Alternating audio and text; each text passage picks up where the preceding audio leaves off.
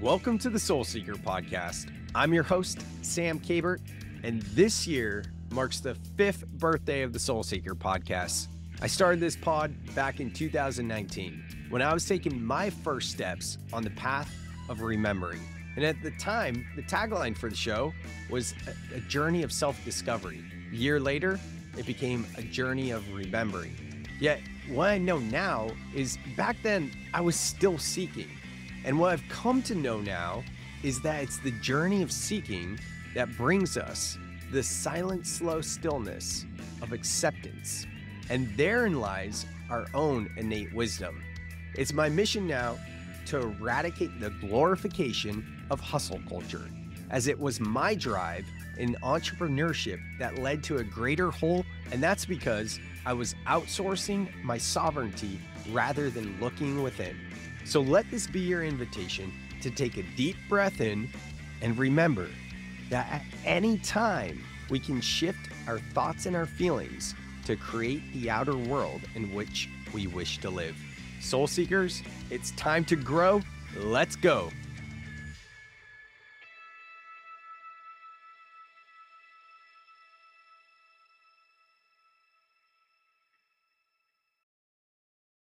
All right, here we are with JQ. I'm so excited to dive in with Jenna here. But before we do, as always, we're going to ground and anchor into some breath. So if you're listening and you're doing anything other than being fully present, I would invite you to come back to yourself and allow this to be an opportunity to find presence. If you're driving, obviously don't close your eyes, but otherwise you can still breathe with us. So with that, JQ, for you and me and all the listeners, let's go ahead and close our eyes and just feeling your feet on the floor, your palms on your lap, and slowly through the nose, inhaling all the way up,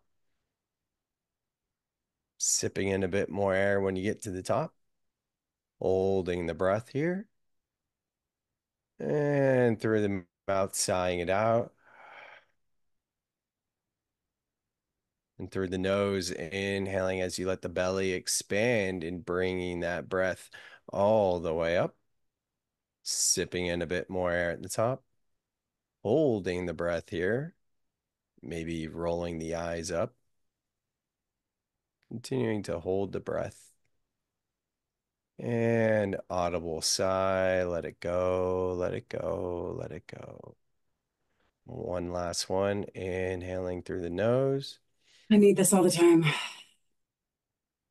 Sipping in a bit more air at top. Hold the breath.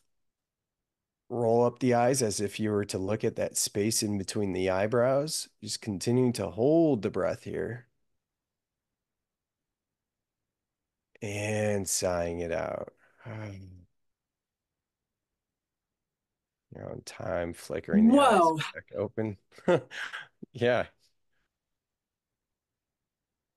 You almost feel different when you do that. Wild how that works, right? Holy crap, dude, I needed that today. Did you know that there's the nine? Do you know of the 90-second rule? When I say the 90-second rule, do you know what that is? No. So Dr. Jill Bolte Taylor delivered a brilliant TED Talk back in 2008, and her TED Talk is really what made TED go viral. Like her talk went viral, and so did TED.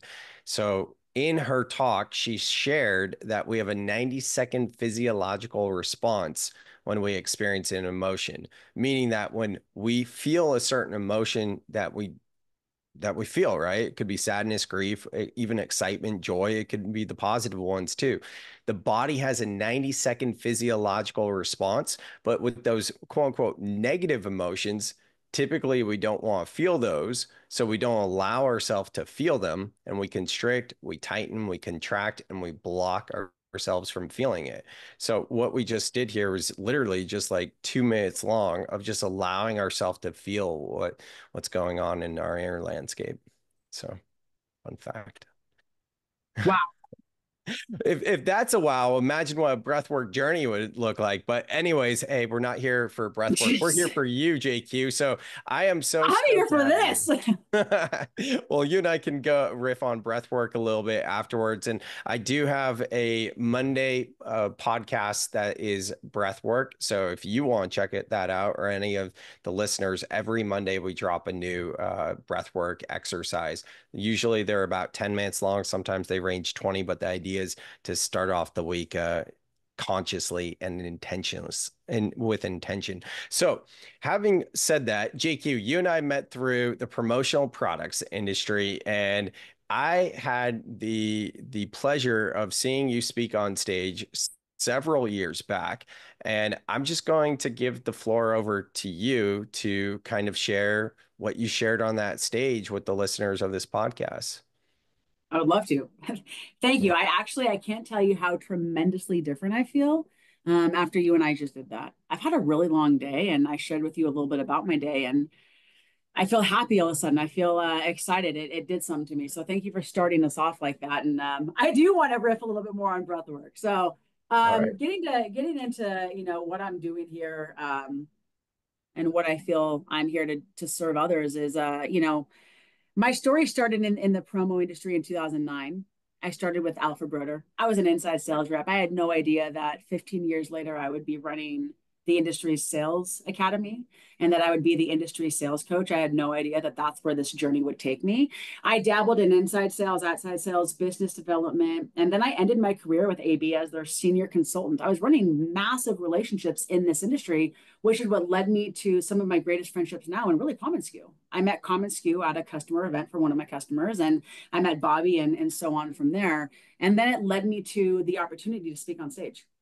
I told a 10-minute story about surviving a mass shooting and how I translated surviving a mass shooting into my own sales perspective.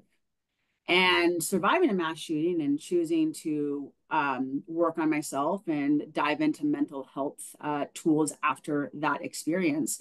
From there, I wrote my own sales method, developed my own sales academy, my own sales tools. I became a certified mental health ambassador.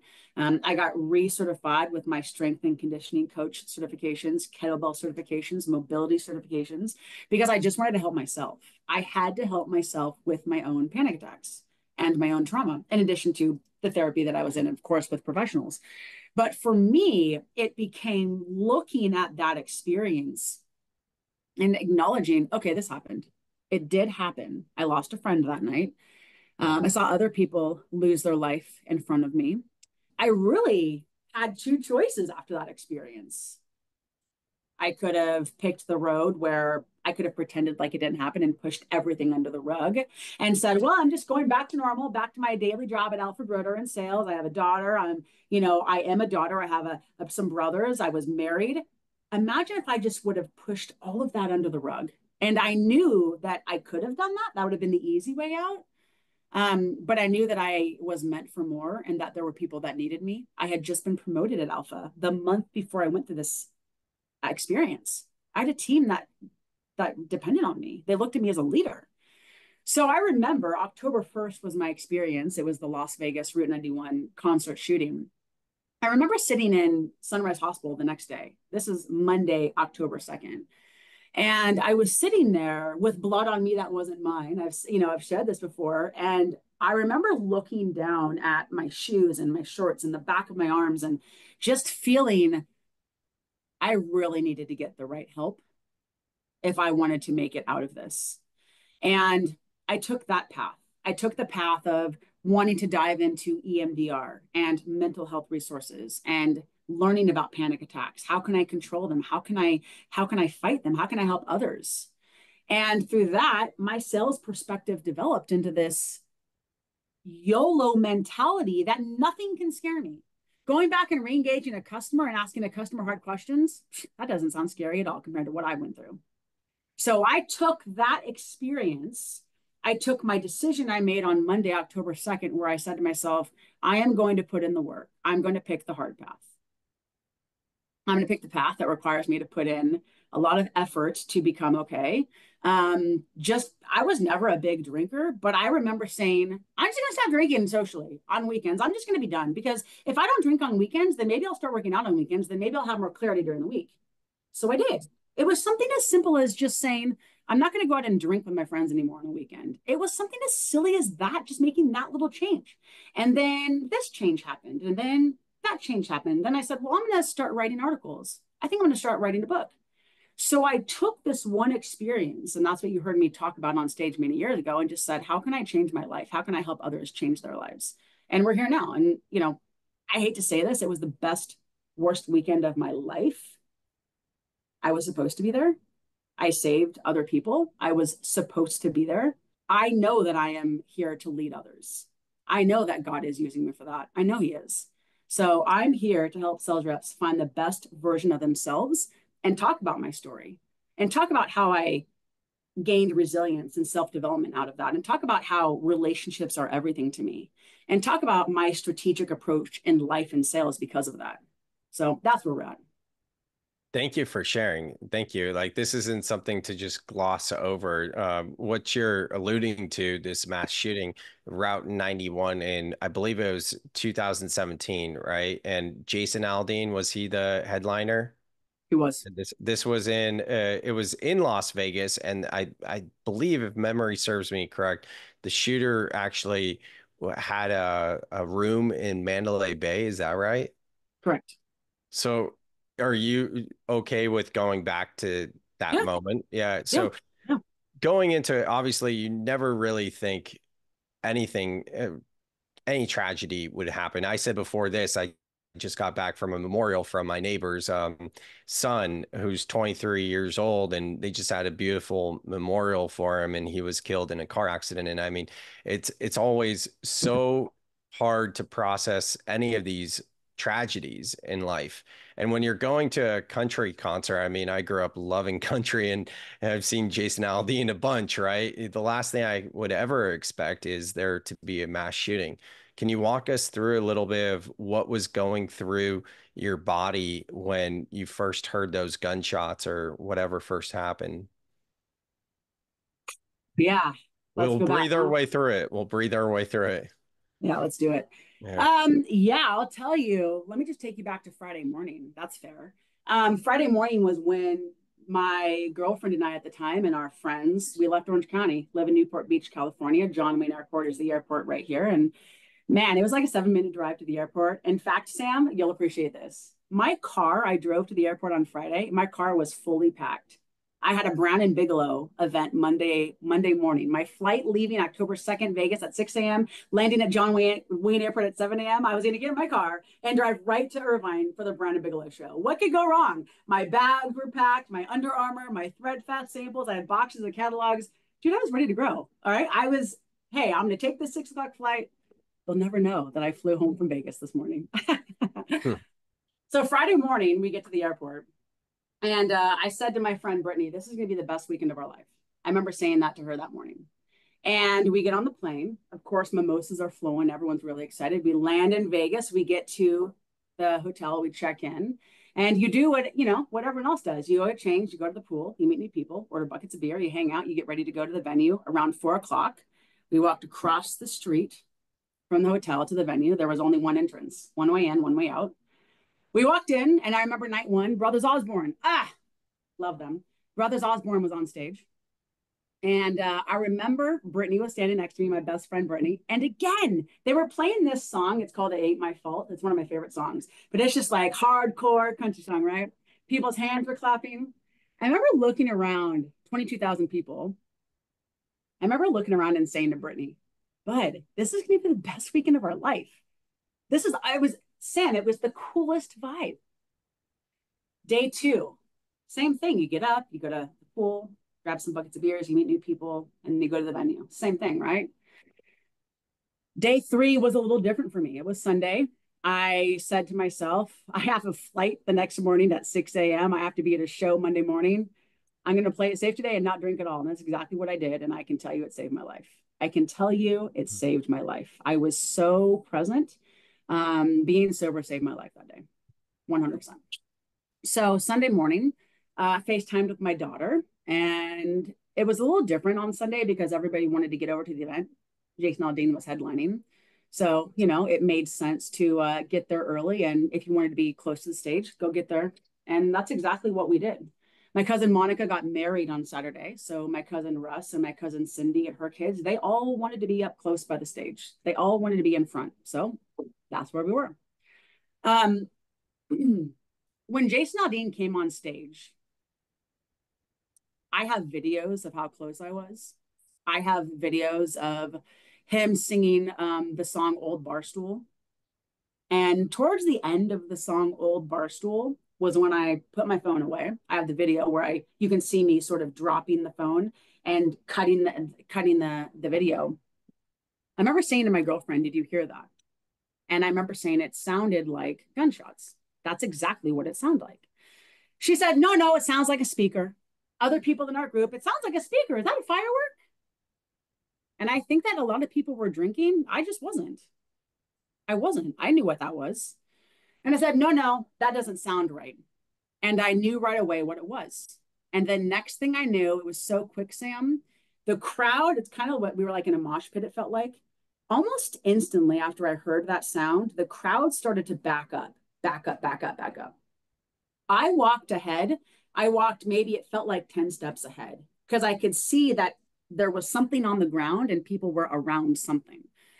I had a feeling it was a person. It was. I had to see it for myself to confirm what I was hearing was in fact what I thought it was. And it was. And within seconds, it was just a spray of bullets. I ran back to my girlfriend, my friend's mom, who was standing next to me, my cousins, and I just clobbered people with my hands. And I said, "Get down." I remember not knowing where the shooter was. No one knew at the time that he was Ariel. No one knew he was in Mandalay Bay. How would we know? You couldn't hear that. It sounded like he was everywhere or they were everywhere because everything was echoing. The sounds were just echoing. So when the first round hit, I was down on the ground. I remember looking around. I was looking for a shooter. I was looking to figure out, where should I be running right now? Where is this person? I didn't see anything other than people running for their lives, getting hurt. That's all I saw. So that's when I started to panic and say, I got to get the fuck out of here. This is not good. I pulled my girlfriend up and I stuffed her behind an ATM in a bar. We were probably 70 yards from the stage, and to where we were, there was a catwalk where the artists could walk out, and attached to the catwalk were bars and ATMs. And I found one where I could stuff her, and then I basically climbed on top of her to just think for a second. I looked for a way out, and I will tell you, in the moment with the ATM on the bar, this is where I was most terrified. And this is where I remember thinking, like, I can't get out of here. How do I get out of this? I saw people running onto the stage, getting shot. I saw people just running chaotic, Sam. They didn't know where to go. And I remember saying that we're not going to get out of this. I didn't think we could. Well, how was I supposed to get out of this? So that was the moment where I accepted, well, this could be bad. So I remember just praying, just asking God, protect my little girl. She's going to probably live a life without me. You got to protect her. So I had enough time to do that. And then I saw a tent that said merchandise. Are you ready for this? I saw a tent that said VIP, beer, and merchandise. It was a white tent. And behind it was a fence. And behind that fence was the airport. And if you can think back right now and close your eyes and picture Mandalay Bay and where the Vegas airport is, there's a really big dirt patch right there. There's a very big patch of dirt where the airport is. That's what I was looking at. I was looking beyond this tent and saw a dirt patch. So I said, I got to get over that fence and just keep running. That was my plan, right? So I said to my girlfriend, I just need you to trust me. The next time he stops, we have to run. It's our only way out because, Sam, I thought these people were in the venue. I was watching bullets ricochet, assuming they were coming from this. I didn't know where these people were. It didn't matter where people were running, whether they were running frontwards or backwards, they were getting hit. But now I know he was up there and bullets were just bouncing to and from. he was in one place. But had I known that, I would have never moved. Had I known he was in Mandalay Bay, I would have just stayed between the ATM. I would have never, ever ran. So I see this tent and I see a bunch of dudes trying to, you can see that they're trying to push down this fence. And I watched them knock it down. And so the second he stopped, I grabbed my girlfriend's hand and we just took off running. The gunfire started and I just told her not to stop. How I was not hit or how she was not hit is by the grace of God. And I'm so grateful for that. Because the girl running next to us, who was a bartender who ran with us, she was hit and we left her. So there's a lot of survivor's guilt that I have. This time of year is really hard for me. We're approaching on the anniversary. So I know that I was supposed to be here. I know that, but still kind of hard, you know? So I would say that was probably the hardest moment, is just being between that ATM and the bar, watching, going, I have nowhere to go. And then finding this merchandise tent that was in the VIP area.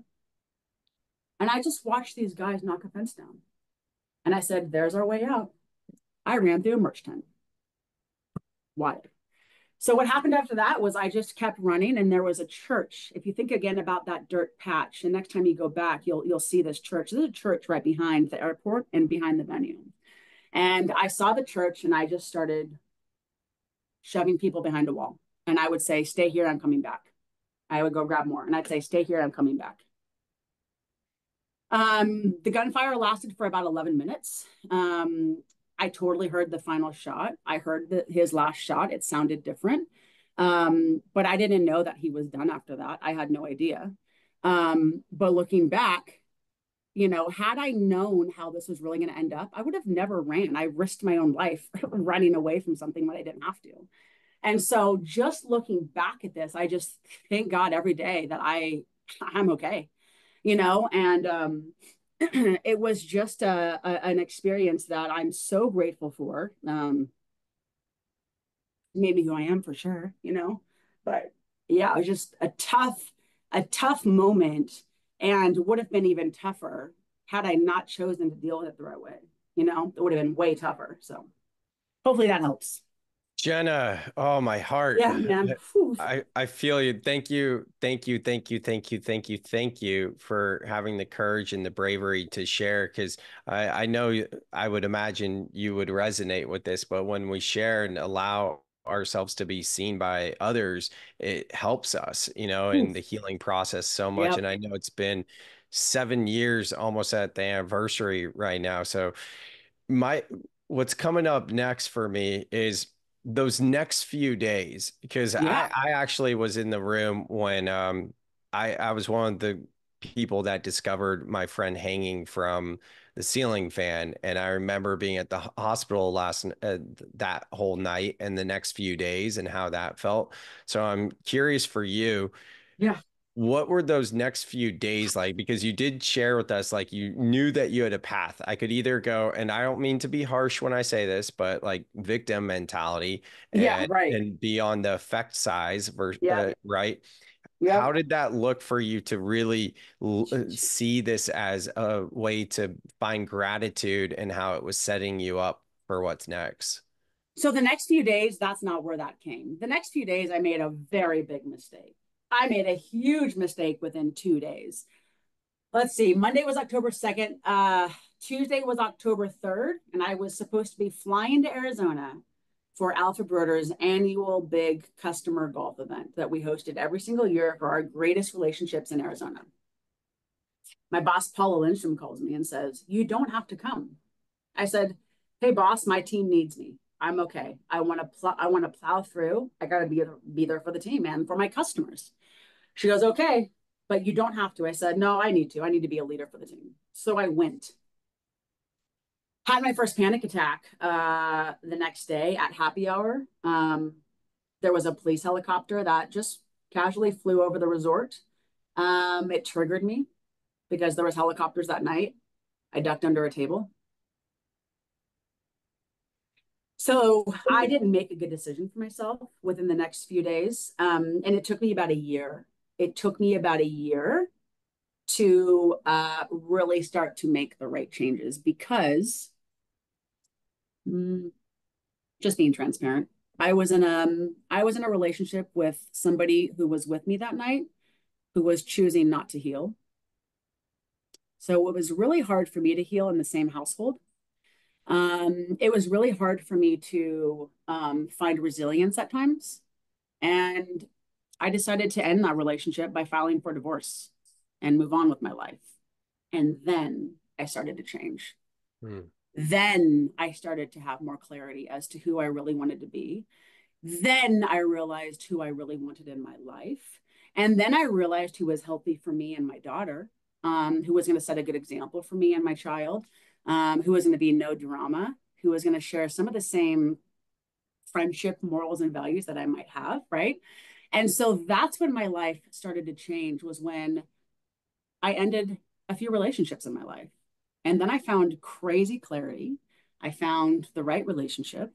I found the right friends, people that had been in my life and my cousins for all this time that matched what I just mentioned I was looking for. I translated my entire mass shooting experience into sales perspective and life perspective. Mm. So Yeah. for me, it wasn't a few days. It took a year. Oh yeah, no, it's never Yeah. a few days. I just was curious like how the unfolding looked. I And ignored in it.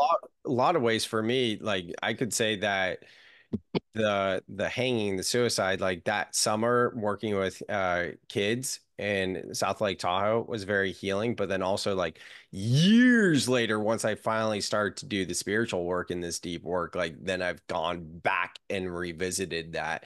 So well, quotes coming through for me. I first heard this quote from James Whitaker. That's his name. And the quote is, hang out with people with a common future, not a common past. And Ah, I love this quote so much because probably similar for you around that time period. I can speak for myself and you feel free to jump in. But I know once I started intentionally doing the healing work and seeing the people around me that were, yeah, they are my friends and they had the best intention and whatever else, it wasn't for my highest and best good. And the quote, hang out with people with a common future, not a common past. It's about honoring the people in the past because a lot of people will hear that and they'll be like, oh, you don't want to just burn bridges. And it's like, well, no, like we're not discounting them or thinking we're better than them. It's to right. your point, finding gratitude and looking at where I'm moving forward, you know? Sam, that's exactly it. Is I knew where I was going in life. And I knew for me to heal and for me to be okay after what I had gone through, that I really needed to be more cautious about who was in my life, who was around me, who was around my child. It took me a year to get there. And for even though I had made that decision October 2nd, I'm going to pick the hard path. I thought going to Arizona and being a leader was me doing the right thing, and it wasn't.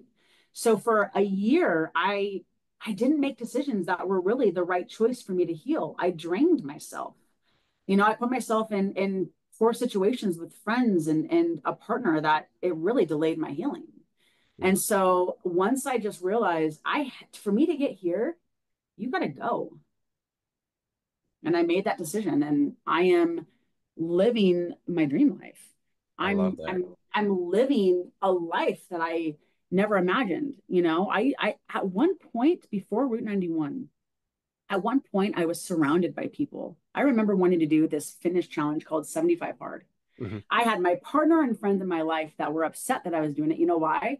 What do you mean you're not going to drink with us? What do you mean 75 days of no drinking? Are you serious? And I was like, wow, guys, way to be fucking supportive. Now I have people in my life that are like, wait, I'll do it with you. Yeah. It's different now. I found myself. I found, yeah, yeah. Such a good metaphor. And one of my mentors, he talks about crabs in a boiling pot water. If one of the crabs tries to get out, the other crabs will pull them down. And that's kind of like what Mm, our psyche goes to as humans, you know? Yeah, I felt that. yeah, exactly. That's exactly what I felt. And after this experience, I was with those same people in life, and I thought, well, if I'm trying to heal, you're pulling me back in the pot. I gotta go. You can stay in the pot though. I'm out. Bye. Yeah. So when you said, okay, I gotta go, I'm getting out of this pot boiling water, I'm doing 75 hard, you won't stay drinking all of that.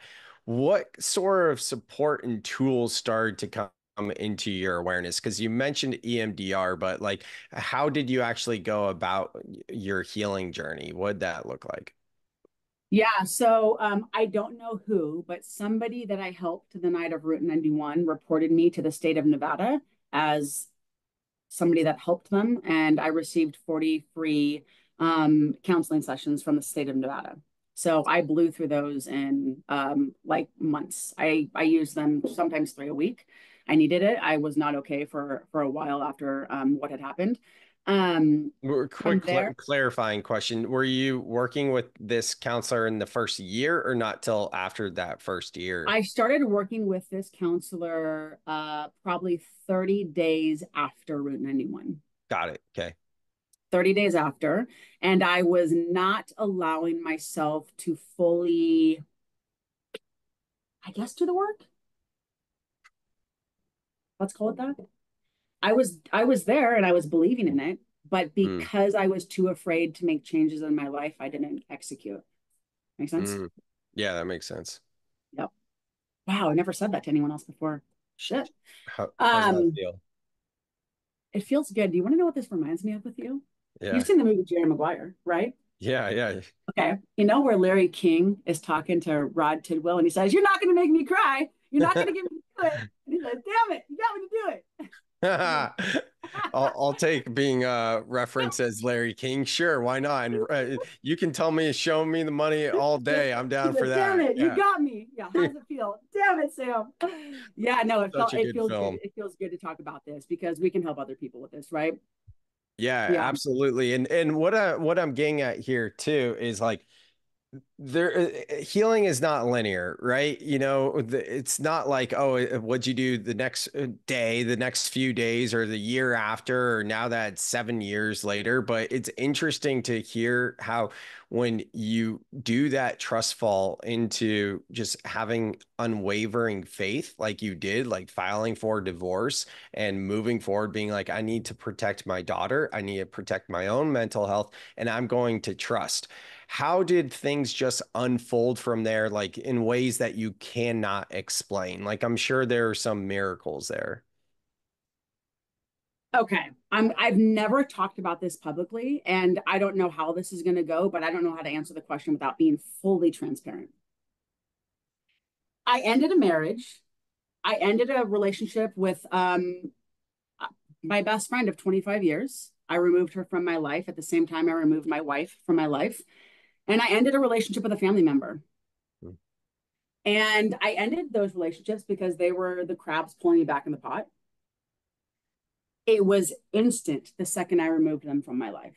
It was instant clarity to the point where I said, ta da, this feels great. I had people in my life that did not want me to climb out of the pot because they didn't want to climb out of the pot. So I can't put my finger on it for you on when it was. I Mm. think it was almost instant. I couldn't stay there with you guys. I can't sit there on October 1st and drink with you guys anymore and cry. I'm going to go for a hike. I'm not going to drink that day. I'm going to go for a hike. I'm going to go to the gym. I'm going to go hang out with my dad that day. It was instant, man. Mhm. It's incredible, right? Yes, it was Yeah. instant. Yeah. Yeah, it was instant. It's as soon as we make that decision, we'll be supported. So as you start to go down this path, actually, before I go there, so victim mentality, let's talk about this for a moment because it's very understandable for yourself or anyone in that situation or one of the traumas I shared earlier, right? Or for anyone listening to experience something that is just inexplicable to get into this state of victim mentality without just being straight up, right? Victim mentality, like why bad things happen to good people? Why is my life suck? Why is this happening to me? Right? It's so easy to go there. What advice would you have for people so that they can really lean into it and realize and see for themselves that they do have the power and that everything is unfolding for them as opposed to them? Yeah. And I don't know if this is the right answer, but for me, it was going through something that was so incredibly scary. It was that moment between the ATM and the bar. That was the scariest moment of my life. To this day, I've never been more petrified. In fact, I peed myself that night. I did. And I only realized that in the next morning, October 2nd, I realized that I had. I didn't know that night that I had, but I did. I was so scared, man. You have no idea. And so for me, it was, what could be more scarier than thinking there's going to be a gun in your face at any moment, or thinking that you're going to be killed and your poor kid has to go live her life without you? There's nothing scarier than that. So for me, I realized it was an easy answer. If I want to go live this life, I have to make these changes. Life is short. I've seen people lose their life right in front of me, parents, husbands, and wives. I watched it happen. For me, my advice is YOLO. I know that sounds silly, but it's not. Just go do it. If you're daydreaming about it, go do it. If it's crossed your mind, go do it. Just do it. For me, I know this sounds wild.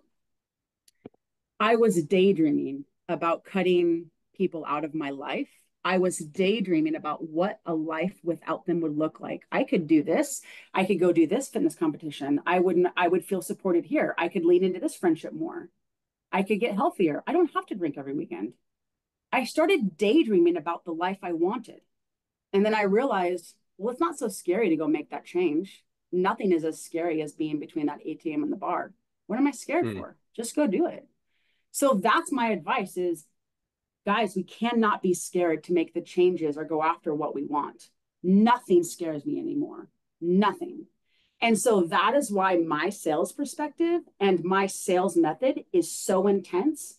My sales method requires sales reps to take advantage of every encounter they have, to leverage every connection they have and every relationship by asking hard, direct, invasive questions. And sales reps say, Jenna, that's so scary. I can't ask customers that. Okay, then just don't. But watch what happens when you do. So my answer is, if you are at all thinking about a life that you want to live, you're daydreaming about anything you want to go accomplish, just go do it. Literally, you never know what's around the corner. And so making it out of that mass shooting, I promised myself, no one's going to waste my time ever again. You can't. So I ended my marriage. I ended a friendship. I ended a relationship with a cousin who I realized all three of you are not serving my kid or me. This is not healthy for me. I don't want to stay in this place. I want to go move on and I want to go serve other people with my story. So for me, it just came down to, I wanted something, I just made it happen. I didn't daydream about it because I watched other people get shot literally in front of me. Why would I sit and waste my time? If they were here, they'd be like, go fucking get after it. So I'm gonna go get after it. That's my advice. Just go do it. I love that clarity. I love it and the passion behind that. You're right. You're totally right. I think most people are daydreaming. I think most people know what they want. It's not a matter of not knowing what they want. It's the taking action piece. And with the taking action piece, it's the next step, next step, next step. Like, how do you eat an elephant? If there's a reason to eat an elephant, but if you would, it's one bite at a time. Right. So one step after the next. Now, you mentioned asking hard questions in sales.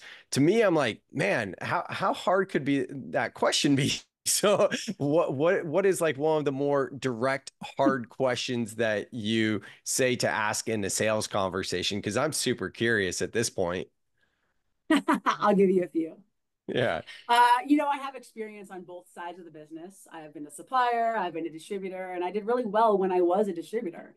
And I learned, very quickly the way to scale any relationship is just re-engaging with hard, direct, invasive, sometimes nosy questions to really vet out the relationship and protect yourself from jumping into anything that's not great for you, but also just figuring out, how do I evolve this time after time? I have to get to know you. I have to profile you. So I'm going to ask you some hard, direct, invasive questions. I'll tell you a question I asked a customer this morning. You should have seen the look on her face, but she answered it. I said, Robin, what business of yours is HPG just not getting? She told me tons of stuff, right? She just rambled on and she said, no one's ever asked this of me before. I can't believe that you asked me this. Were you really nervous to ask me that? And I said, no, I wasn't, because I have to know. I had this conversation this morning in field training. So that's one question I would ask customers, whether I was an end distributor or not. What business of yours am I just not getting? Another question I would ask end users when I was a distributor is, hey, I know this might be a hard question, but I have to ask it. It's going to allow me to serve you the way that I want to.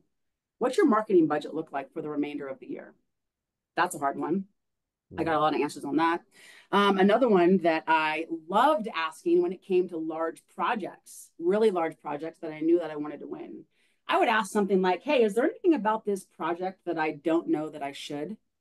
Or are there any roadblocks in this project that you've hit that I should know about?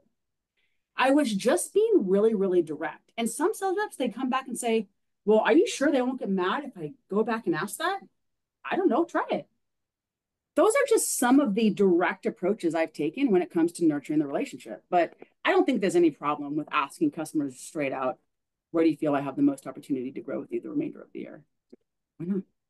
No, I don't think so either at all. I think on the surface, these questions aren't scary, but then like if They're you're not. in sales at all, it's like, okay, there is a little bit of a resistance there. But when we compare it to Route 91 and your story, it's like, yeah, it's not scary at all. And I love your approach to sales. Talk with us a little bit about how you became so passionate in what you're doing now with your sales academy. Yeah, sure. So 3 years ago, I was given the opportunity to take on a VP role of a supplier, a retail brand in the industry. And, knowing I had all these relationships over the last 15 years, I knew that that wasn't going to guarantee units. That wasn't going to guarantee orders for me. So I remember saying to myself, I wonder what would happen if I offered free sales coaching and I offered to help my distributor customers grow their business. Maybe then I would form other relationships and move product. So Sam, that's exactly how this started. Was I Hmm. took an approach to coach sales reps. I didn't need to talk about NOS product. I didn't really want to. I wanted to talk about you.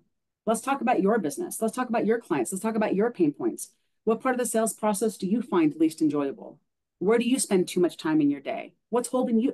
You get it, right? And I found a passion for serving sales reps because I have 11 years of strong fitness industry experience. Before I ever came into promo, I was a personal trainer for 11 years. And then before that, I had a passion for law enforcement and I went through the LAPD hiring process. So I've always had a passion to serve. I've always had a passion to protect.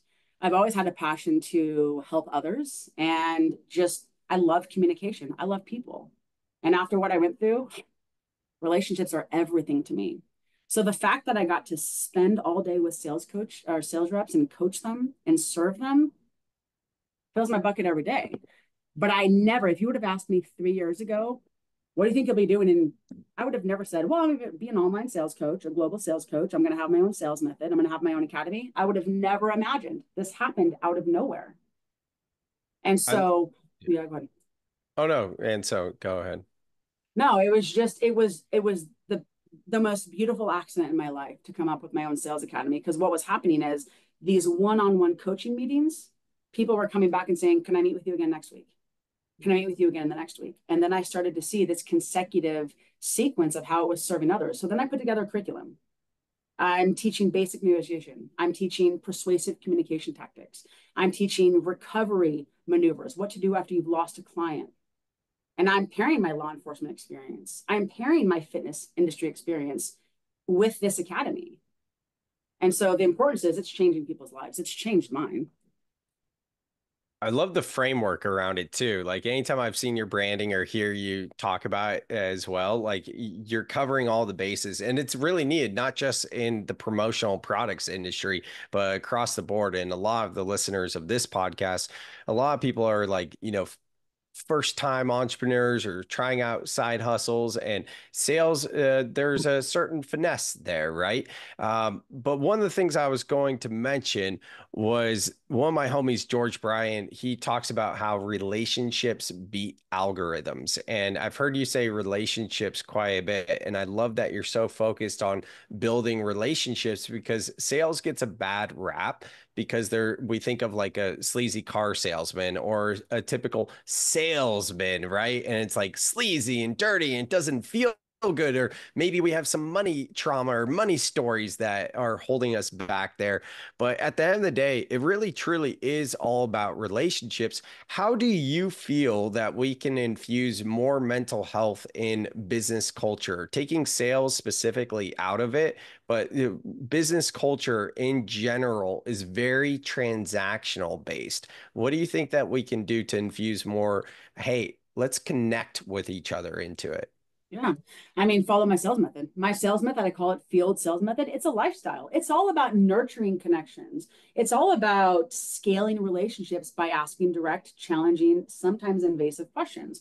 And this approach, my approach, will ensure realistic opportunities and it will prevent sales slumps. So, to your point, there is a lot of transactional BS happening because sales reps are not doing a few things. They're not prospecting. They're not doing their research. They're not doing their discovery. They're not vetting anything out. They're living in a constant state of presenting, and doing this. Well, I wish and hope they come back. Oh, I'll present again. I'll more spec samples. There's no habit to re-engage. There's no trigger to go back and re-engage, whether you win or lose, and ask challenging, direct questions. So I think if there was a more consultative approach with more empathy, less sales managers, more sales leaders, that would probably change things. I think sales reps are too afraid to ask hard, challenging, invasive questions. I think sales reps feel that they don't have enough time to prospect. I think sales reps have the wrong idea about what prospecting is. I think a lot of people think it's outreach. It's not. It's preparation. It's strategizing. It's assessing. It's planning. It's all of those things. That's where people get hung up. So after my experience with Route 91, I walked away saying, prospecting to me is just nurturing my relationships. And I'm going to do that by re-engaging them and asking them really hard, direct, invasive questions. I can tell you as a distributor sales rep with my 3 massive end user clients, that's all I did was re-engage. I created my own re-engagement formula. I was constantly going back when my competitors were just not. They were living in this place of sampling and waiting and wishing and hoping. Mm-hmm. Yeah. And they were probably re-engaging with product and I was re-engaging with hard questions. Yeah. Again, going back to the promotional products industry, the industry I come from, like, yeah, it's so easy to get so centered into products. And hey, I mean, that's how I built my brand and built my business, Swag Sam, and getting all, I mean, literally, we would interview movers and shakers in Silicon Valley on the podcast, What Up Silicon Valley, bring a bunch of brand stuff, and they'd literally be like, why don't we buy our swag from you? And I'm like, I don't know. Why don't you? You know, it was a very easy approach. But anyways, though, Jenna, I just want to honor you and say thank you very much for sharing your story. I know that's not easy. I see how dedicated you are to your craft of sales and also infusing mental health. And to me, you know, that's what is so important. So I love to see that so much. One final question for you as it relates to more of the healing mental health side of everything we've been talking about with Route 91. You mentioned in the first few days after the experience going to I think it was golf tournament, and you heard an airplane, and that was a trigger point. Here we are 7 years later. When you hear loud noises or anything that is giving you that sensory trigger activation, how are you handling that now? Yeah, great question. Because I've put, let's see, it's almost 7 years, because I've put almost 7 years of work into EMDR and also therapy. I should also tell you this. I partnered with 2 trauma experts on my sales academy, and they both have given their stamp of approval that this sales academy that I'm conducting will have benefits and does have benefits for folks outside of sales. And I'm actually working with one of them right now to get this into other hands besides sales reps, Amazing. for trauma healing as well. So it was 7 years of me going through EMDR to get to the point where dogs barking, sirens, helicopters don't affect me anymore. For a good, it feels like it was probably about a year, if I'm being honest with you. And I kind of am embarrassed to say this, but I guess not really. I can't even walk my dog outside. I'd have neighbors walk my dog, if my girlfriend wasn't home, because I could not walk outside at night. And where I lived, there was buildings. I couldn't do it. I can walk outside now, but I will tell you where my issues still are is buildings, cities, outdoor concerts. I don't go to them. Um, Anywhere where there are people behind me, above me that I can't see, I don't do it. Going to Nashville for events, I don't walk on that street. I can't do it yet. One day I will, but I'm still Wait, having a why hard time Nashville? because all those buildings. I just remember I was Oh, in got it. Nashville when I had a massive panic attack in Nashville about 2 years ago, and I didn't understand why. And then I remember looking around, going, I know why. There are people on buildings, and it made me scared. And country So music that's everywhere. so that's what I'm. There you go. Yeah. And Jason Aldean's bar is there. So I am working on walking with buildings. I'm working on going to movie theaters still. Yeah, there's still some areas that are hard for me, but helicopters were good. Sirens were good. Dogs barking were good. Amazing. So EMDR was the one for you. So for anyone listening that hasn't heard of EMDR, could you explain that real quick? I mean, I'm not a professional, but for Well, just me, your yeah, experience of it. yeah. Yeah. EMDR professionals, they do not want to talk about the experience with you. They'll actually stop you from talking about it because they don't need to re-trigger you. EMDR for me was clearing out the trauma, clearing out the trauma. So for me, it was going back to the moment that I heard the dogs barking. For me, it was going back to the moment that I heard the helicopter, going back to the moment that I heard the sirens, and clearing that trauma out. A lot of times, EMDR can lead to other areas of trauma that also will be cleared out. And for me, it was extremely, it was just wonderful. EMDR is wonderful for trauma. 100%. I cannot say enough for it. Amazing. It's Stamp of not talk approval. therapy. It's just Yeah. not. It's Yeah. awesome. Yeah, I'm doing a NLP training right now, which is kind of similar in terms of getting straight to the root. I mean, a lot, obviously I go deep with psychedelics, and one of them being the toad medicine, Bufo, and that's another one where you don't need to relive it. Because in an ayahuasca ceremony, if something's coming up, you better surrender to it, because you're going to have to see it every which way until you surrender to it, which is the nice thing about working with something like EMDR or Yeah. any form of Oh, yeah. hypnosis, QHHT, or even Bufo. So, anyways, Jenna, thank you so much for coming on the pod. I appreciate how you're showing up in the world. How can people best connect with you?